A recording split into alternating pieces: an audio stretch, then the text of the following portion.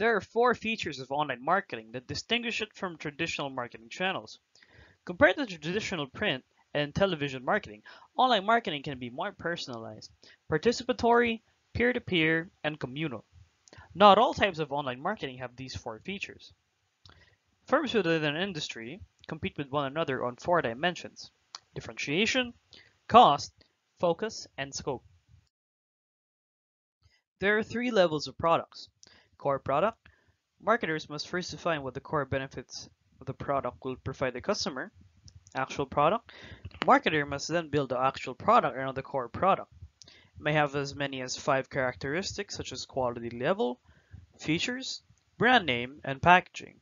Augmented product offer additional consumer benefits and services such as warranty and customer training. This model illustrates the contents of each feature set, namely core product, actual product, and augmented product. Brand has a set of expectations that consumers have when consuming, or thinking about consuming, a product or service from a specific company, such as from Tesla, Asus, and etc. Branding is the process of brand creation.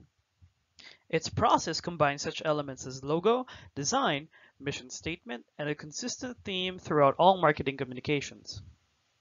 Closed-loop marketing is when marketers are able to directly influence the design of the core product based on market research and feedback.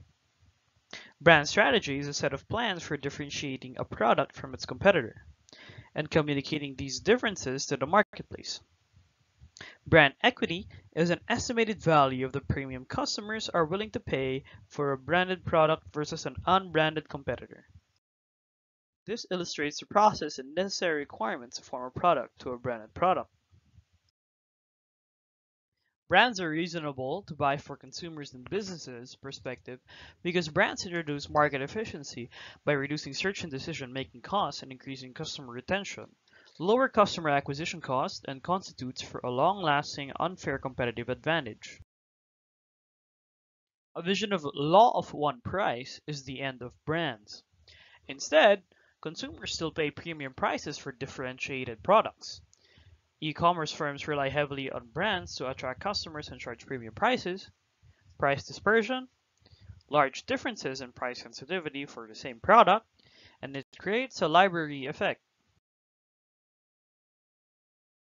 The objective of internet marketing, as in all marketing, is to build customer relationships so that the firm can achieve above average returns.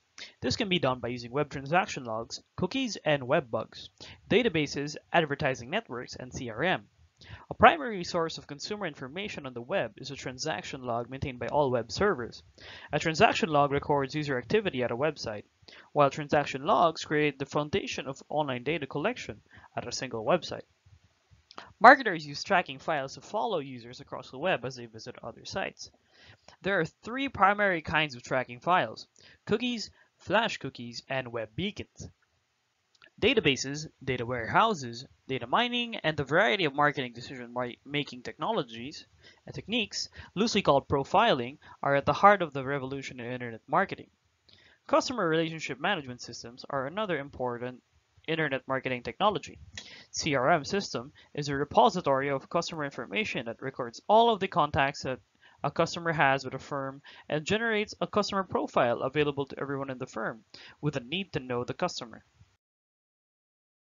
Broaden scope of marketing communications, increase richness of marketing communications, and expanded information intensity of marketplace are three broad impacts of the revolution in internet marketing technologies.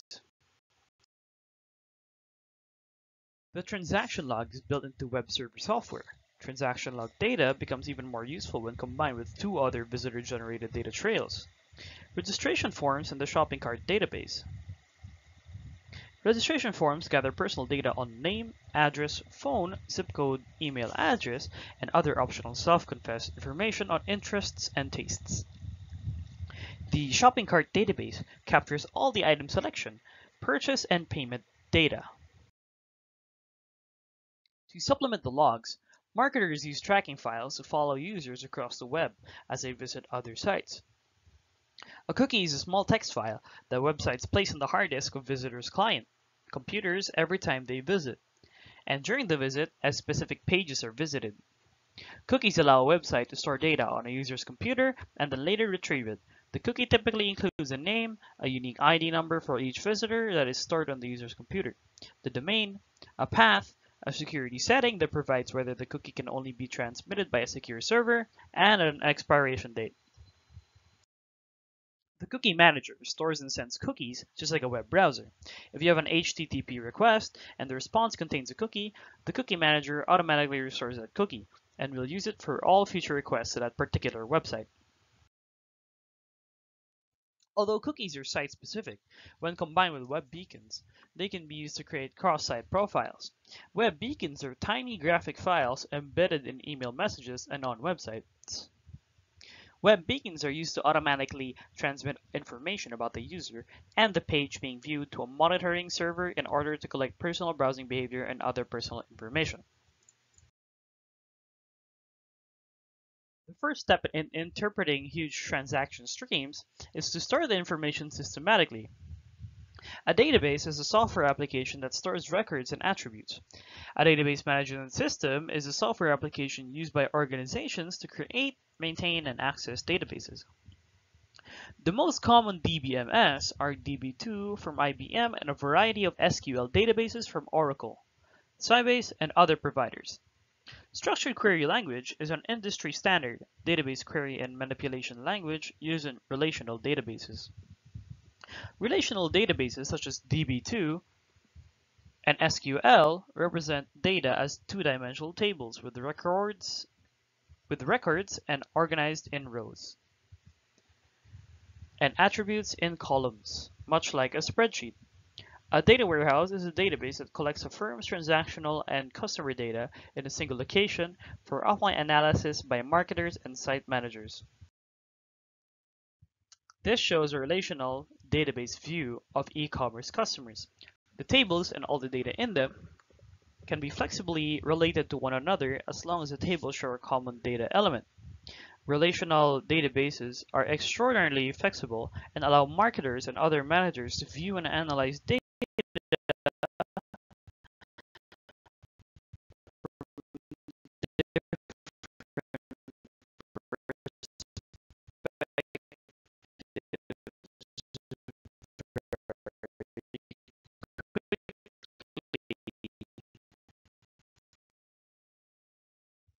Data mining is a set of analytical techniques that look for patterns in the data of a database or data warehouse, or seek to model the behavior of customers.